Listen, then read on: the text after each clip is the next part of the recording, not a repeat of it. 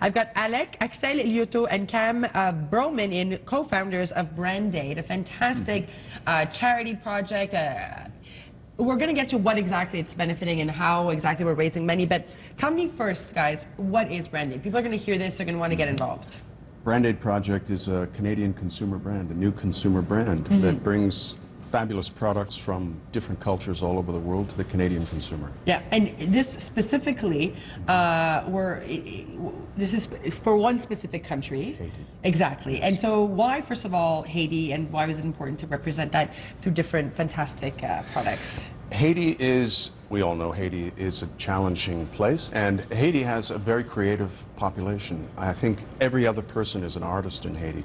Terribly creative society. Yes. They produce beautiful products. They have difficulty getting their products to global consumers, and BRANDAID is a company that helps people get their products in front of global consumers. And Ken, that is a very important point that you make, because people will think, they think Haiti, they'll think the earthquakes, they'll think poverty, they'll think difficulty, but what you guys, both of you, are bringing about is the creative, artistic, and also very marketable side to the country. Marketable. Last night we debuted a pop-up shop, store within a store, at the Great Hudson's Bay store, and we had a fantastic evening. The Minister of International Cooperation came, Minister Paradis. Canadian government has been very supportive of this and has invested in BRANDAID Haiti project. The pop-up will be in the Bay for 10 days. These fabulous products are for sale. Yeah, let's talk about these products. We've got Axel here. Axel, you are an artist. Yes. And so tell me a little bit about when you think Haitian art, like what do you want people to think of, first of all, before we actually get to the product?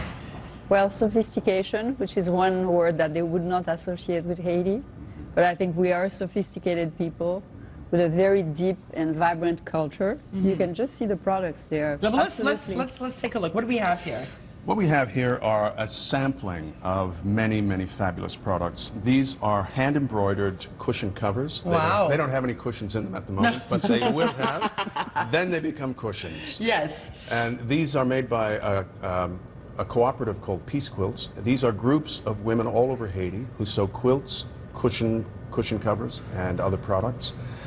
These fabulous products are, believe it or not, made from recycled oil drums. Oh, wow. I would never, ever have guessed this, guys. In a village called Croix de Bouquet, which is just north of Port-au-Prince, and it's a village of about 300 to 400 blacksmiths. Wow, and I'm going to get yelled at by my producers because I moved it and now it won't stand. Yeah, they told me not to move anything. I can just hear Jeffrey laughing. Okay, what do we, these are love.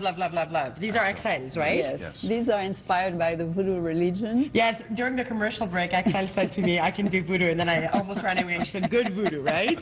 Nothing bad, Axel, we don't need any curses. Absolutely. So inspired by voodoo? Yeah. It's all good.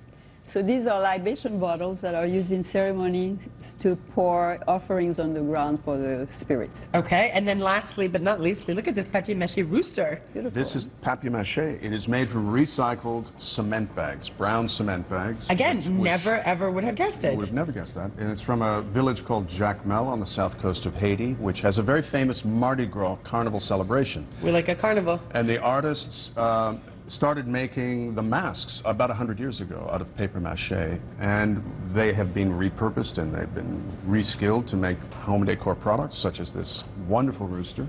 We can't keep them in stock. Well, I mean, I think it's just beautiful. I love it. I think it's gorgeous, guys, and it's all again to raise awareness that, you know, there's a lot more going on in Haiti than we think. This is the Hudson's Bay. It's a pop-up. It's a pop-up shop. Happening now. For 10 days here in Montreal, then it goes to Ottawa, then it goes to Toronto, to the Queen Street store. And these products are available. There's a price point for every shopper. And they're a good Christmas gift. I know, and I've been dying to do this, guys. Thank you.